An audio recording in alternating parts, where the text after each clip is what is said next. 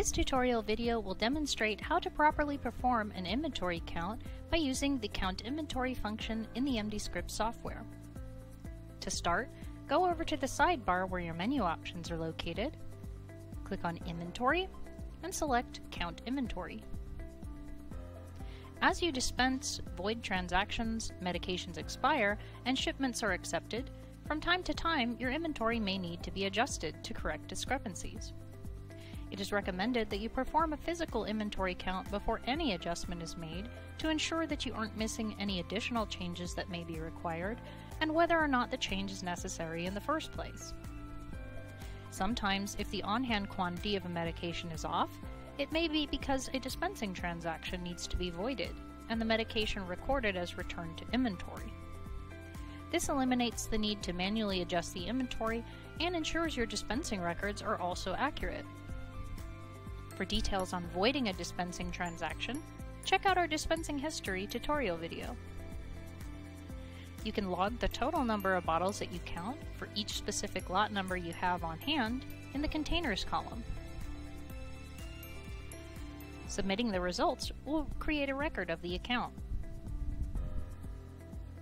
Your homepage dashboard will also display the last date an inventory count was performed, so you can quickly determine whether a more recent count needs to be done. It is generally recommended that you perform a physical inventory at least once a month. If you dispense controlled medications, the recommendation can either be daily or weekly depending on your practice. If the dispensing computer isn't immediately near the medication cabinet, this online worksheet can be printed by clicking Print Worksheet. You can then write in your results and later enter them here electronically. When you have completed your count and submit the results, a report will be generated that will show any count discrepancies. If any exist, it is recommended that you count the affected medications again to be sure it wasn't a miscount or confusion with two different lot numbers. If the second count determines that an adjustment needs to be made, you can adjust your on-hand inventory quantities by going to your medications under the inventory menu and clicking Edit next to the affected medication. In the Containers field, enter the total number of bottles you actually have on hand versus what software thinks you have on hand, and provide a reason for the change.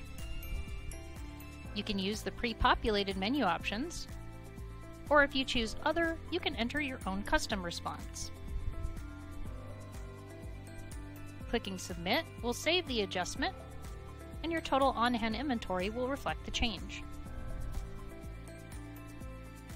If you have multiple adjustments to be made that all have the same reason for being adjusted, for example, medications that have expired, you can use the Adjust Levels option to adjust multiple medications at the same time.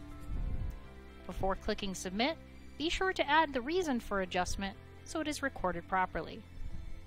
If you have any questions or need assistance with the Count Inventory function, you can contact the support team at First Coast Health Solutions, and we will be happy to assist you.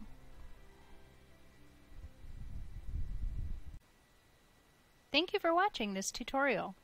Additional support videos are also available on our YouTube channel.